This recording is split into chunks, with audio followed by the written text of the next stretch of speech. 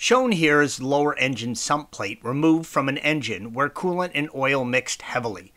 The oil will turn a light brownish color with streaks of light brown running through it. If you see this or anything similar to this when you empty your oil, then you most likely have a head gasket leak that needs to be addressed right away.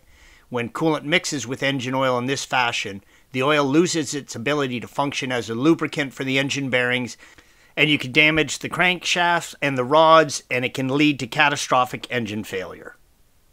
Here is the best photo I could take of the hoses in the engine compartment.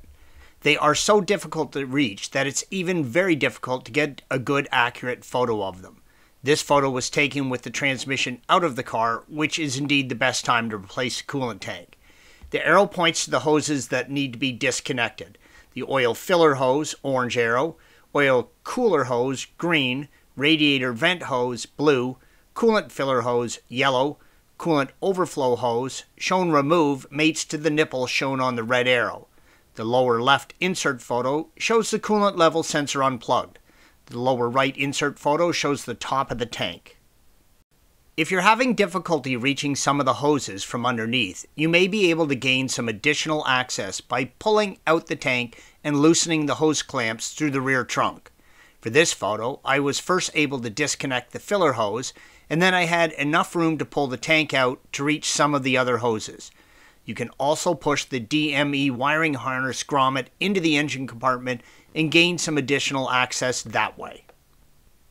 Shown here are the screws that attach the coolant tank to the chassis. The blue arrow points to the nuts that hold the plastic manifold to the chassis. The yellow arrow points to the coolant sensor. The green arrow shows another mounting point for the bottom of the tank. In the insert photo, the red arrow points to a bolt that holds the top of the tank to the chassis, and the purple arrow shows the oil dipstick tube pulled away from the top of the tank housing. Shown here is a new tank along with a brand new coolant level sender and the new expansion tank cap. The oil filler tube bulkhead manifold is one of the goofiest designs I've seen in a long time.